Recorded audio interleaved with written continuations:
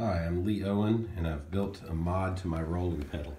This was a Roland FC100. It came with a Roland guitar synth, and it was not MIDI compatible, and it really was useless to me at this point because that synth's outdated. And I now use a wireless synth with an iPad, but the problem is anytime I wanted to change a sound, I had to reach up and touch the iPad, and that just didn't work for me because your hands are full. That's what the foot pedals are for. So, plug in my controller there.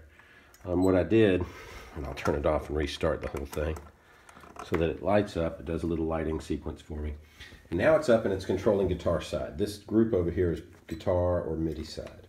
On the guitar side, I've got 6 effects that I primarily use, and this turns them on. 7 is empty, not doing anything. 8 is my tuner, and by turning on the tuner, it clears everything else out so I can just have the tuner without the coloring of other effects. I have a B button that was one of the extras, and I programmed it to be 2 distortions and a delay pedal. And then C is a clear, because when you're done with all that, you want to, clear them all out at once without having to stomp on 3 buttons. So I hit clear. If I go to the MIDI side, this is what's cool. I've put an ESP8266 Wi-Fi chip in there, and it will then let me connect to my iPad. So we boot up the iPad here.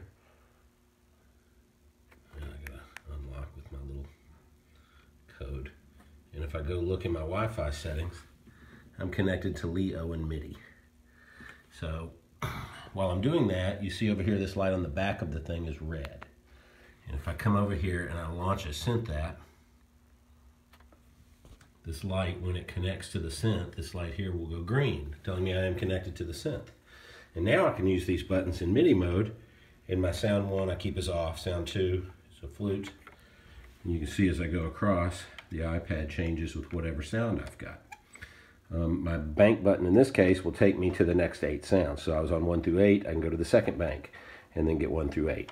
As you move through these other banks, or any bank, you'll see that I'm in bank 2, so it's flashing as I pick the different sounds in bank 2.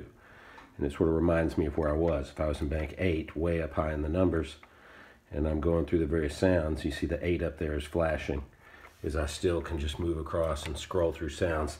There's none up there, so they actually didn't change for you. If I go back down to a lower bank where I have sounds, you see it is still changing the sounds. The clear button at this point, if I was in bank 3 or something clear, in this case will take me back to my initial bank 1, sound 1, which is off. So I hit that, the light goes over here, and I'm back at off. The other thing cool about it is I plugged in an expression controller into the back, and I do a read on this and translate it to MIDI volume. So if I run the trumpet sound and get my foot on the pedal over here and I play the trumpet, full volume, roll it back. So I have a volume pedal to control the MIDI too. So at any time I can turn it off by turning off the volume, or I can turn it off by going number 1 here, boom, and it's back to off. And that's sort of an overview.